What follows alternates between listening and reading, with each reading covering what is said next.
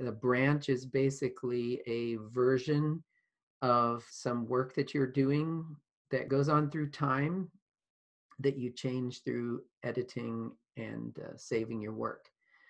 As this branch goes through time, there at particular intervals, we basically take snapshots of that work when we're using version control. And those snapshots of the work that we're doing are what are known as commits.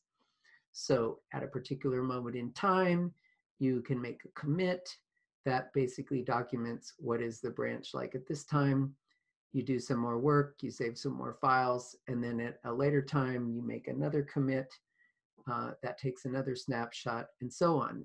Each of these snapshots represents a point in time at which you can go back and either look at the work you've done, see how it compares with the work currently, or how it compares with a version before or a version after. And you also have the possibility of reverting back to any one of these commits if you discover that you made some kind of bad mistake or that you don't like the commits that you made after that point.